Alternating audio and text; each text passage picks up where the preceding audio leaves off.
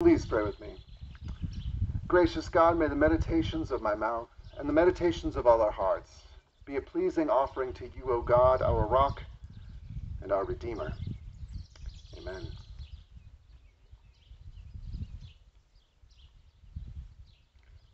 You know, one thing I didn't realize, when you use this tablet, you kind of turn the brightness up, because outside it's not as easy to read.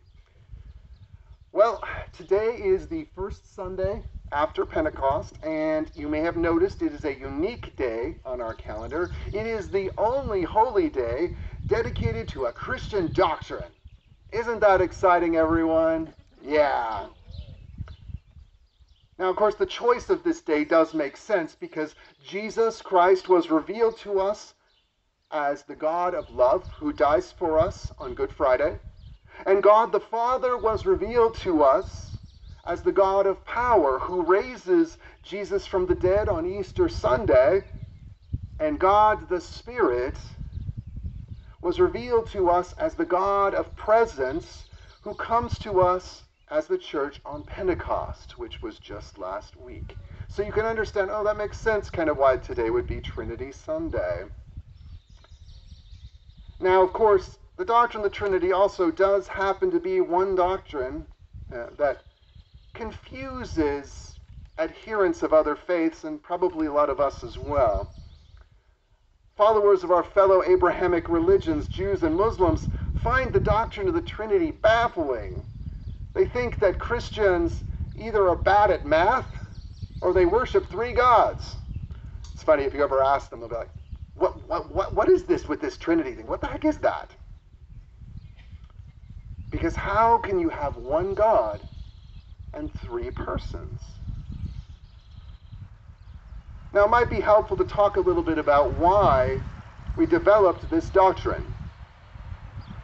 It's not explicitly contained anywhere in the Bible, Old Testament or New Testament. And the Bible does talk about God and Jesus and the Holy Spirit in different places.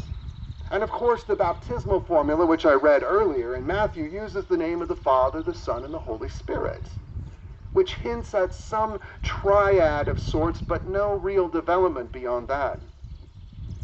But our good forebearer in the faith, Friedrich Schleiermacher, talks about this in his major work of theology. He argues that the Trinity arose because the early church saw God as revealed as creator in the historical Jesus and in the continuing presence of the Holy Spirit. They knew that they experienced God in these three different ways, but they also knew that there could only be one God.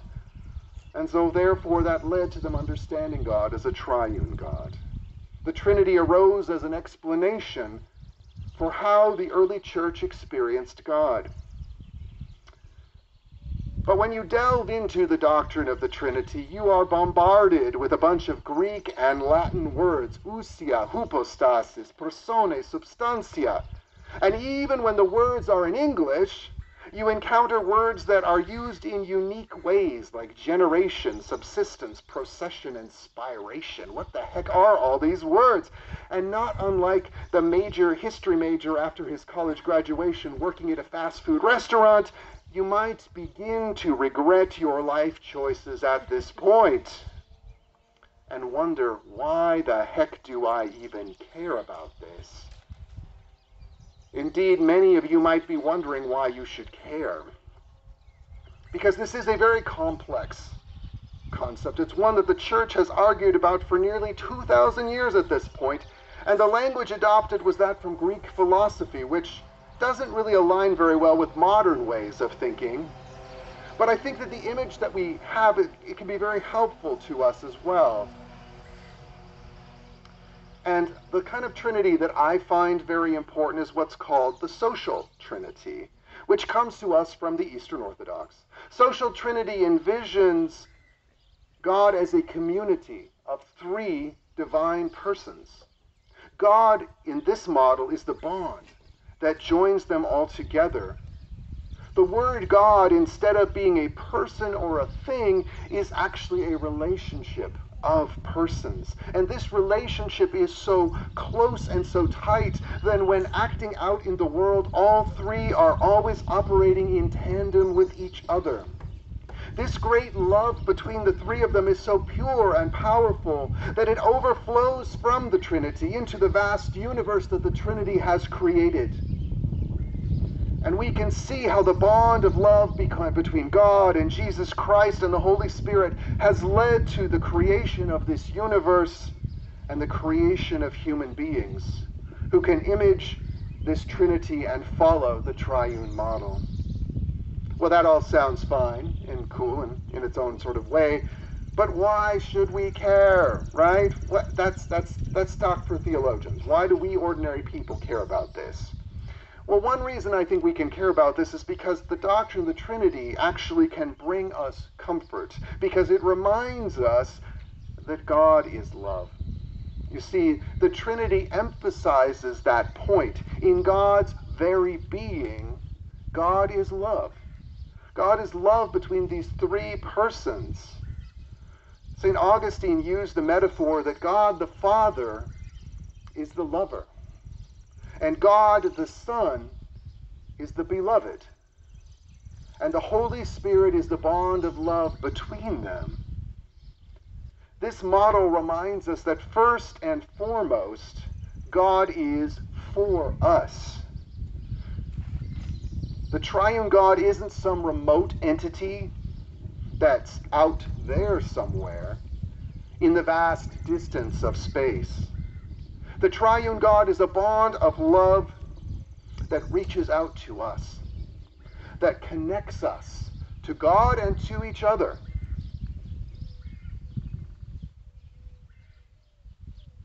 And that triune God loves us. God can seem so impersonal, but the Trinity reminds us that the triune God is at the very core love and relationship. And it is eternal love that knows no bounds, that has no limits, that cannot be confined to our language. But at the same time, language about the Trinity is also helpful because I think it reminds us that our human language has serious limitations when it comes to talking about God. The word God is this short little three-letter word, and it seems so simple and elementary. But of course, it's not. Just ask different people, what does the word God mean to them, and you will get a lot of different answers. And our little mammal brains can't really comprehend the infinite, which is what God is. We can't really describe God. And the doctrine of the Trinity reminds us of that fact. Is God one or is God three? Well, we say that God is both one and three. And that's not a cause for smugness, because it's a humble realization that we can't truly grasp God with our ideas or our words. The doctrine of the Trinity reminds us that we need to be humble since God is more than anything our words can attempt to describe. And I hope that in our humility, we might also make space for others of other faiths, realizing that our understanding of God is our understanding, and it's not comprehensive. We can't fully comprehend God with our language. Now, Genesis 1 informs us that humanity is created in the image of God. And the doctrine of the Trinity can inform us about what it means to be human. See, God is a sacred community founded in love. God is unity in diversity. What a better image is there for human community? What better image is there for families, marriages, church? I officiated at my brother Dan's wedding 10 years ago now. And you know, I have to give my sister-in-law a little trouble, right? So she wants to know, well, ahead of time, what are you going to preach on? And I'm like, Sarah, I'm going to preach on the doctrine of the Trinity. And she's like, you better not. And so when I started, she was like, oh my gosh, he's going to do it. But the reason why I used the doctrine of the Trinity was because I think that the idea of God as this relationship of co-equal persons is a great way to understand marriage and family and church.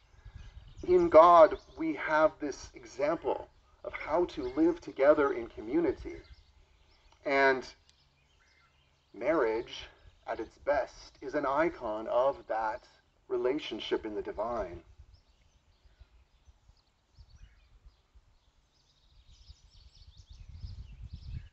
I mean, we are all made up of individuals with our own thoughts and identities, and yet we can all be brought together in our love and care for each other. Jürgen Moltmann argues that the Christ event is where the three persons of the Trinity come together once and for all to redeem creation. The Father is the revealer, the Son is the revelation, and the Holy Spirit is the act of revealing, to quote Karl Barth. The mission of the Trinity is laid out right there. Father sends the Son and the Spirit into the world, and this mission unites them as one. Likewise, we are created in the image of the Trinity. We can come together in our mission in this world. The church is made up of disparate elements, different people who don't even all agree, but we can come together in our mission in this world. The bond of love joins us together no matter what. And that is something we learn from the Trinity.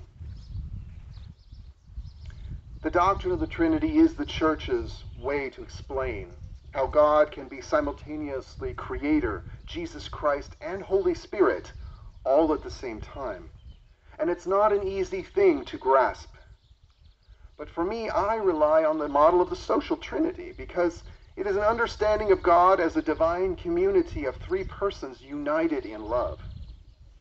And that understanding serves us because it gives us comfort, knowing that God is for us. God is love. It reminds us to be humble since human language can't really grasp all that God is. And at the same time, it's a model for us of what it means to truly love, to live in community, to live in unity and diversity. Amen.